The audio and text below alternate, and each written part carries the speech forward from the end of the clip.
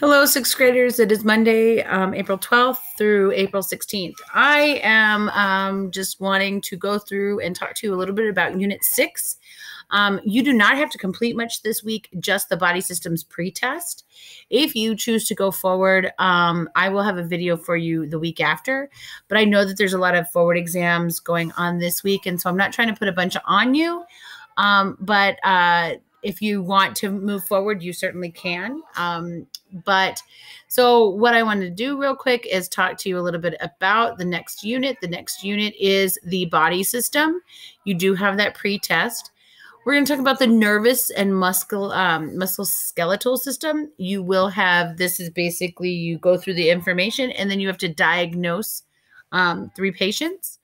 Then you have the endocrine and reproductive system. I think there is a quiz there. Digestive and excretory system. That is a lab, which is super fun, but there are some intricacies to doing that. Then you have the respiratory circulatory system, where there's a lab. And then infectious and health, which I'm not sure what you have to do here. But you are going to learn a little bit about infectious diseases. Kind of, we're living that now. And some information is just about how we can.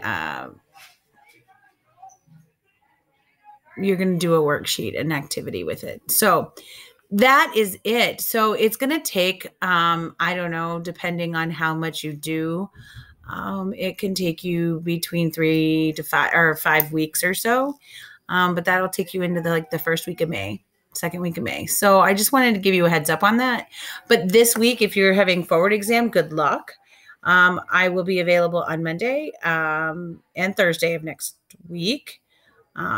So I look forward to, if you have any questions, let me know. But yeah, take it easy this week so you can do your forward exams. So, hey, have a good week. Bye.